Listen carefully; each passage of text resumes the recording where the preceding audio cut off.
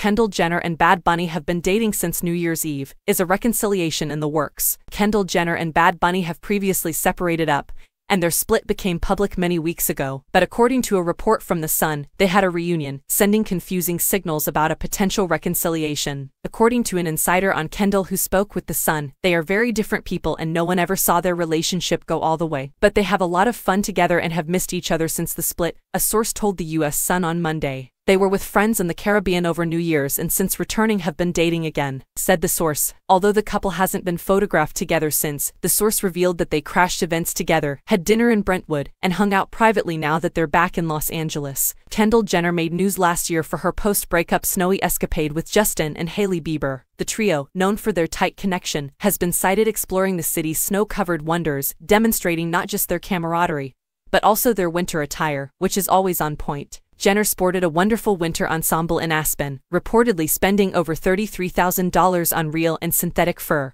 The trio has been seen together on several times making a statement with their elegant outerwear, bringing out their most fashionable outfits everywhere they go. During an outing in Aspen, the party started the day with a full breakfast at the St. Ambrose Coffee Bar, a delightful establishment that specializes in delicacies inspired by the Milan region of Italy. Hailey and Justin Bieber, together with Kendall Jenner, enjoyed a delicious breakfast, setting the tone for a day of exploration and winter activities.